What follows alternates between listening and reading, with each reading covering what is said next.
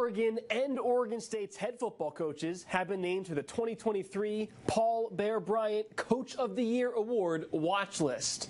They are two of the 26 head coaches on the watch list for the Bryant Award, which is given annually to the top head coach in college football.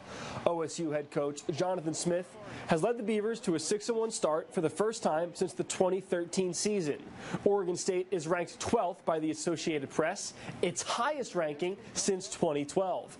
It's also the first time in program history Oregon State has been ranked in the first 8 weeks of the AP poll.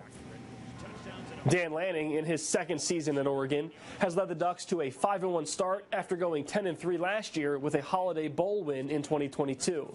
Oregon leads the nation in both scoring offense and total offense. Its much improved defense under Lanning ranks 11th in scoring and 13th in total defense. UO is one of just 4 teams in the nation to rank in the top 15 in both scoring offense and scoring defense.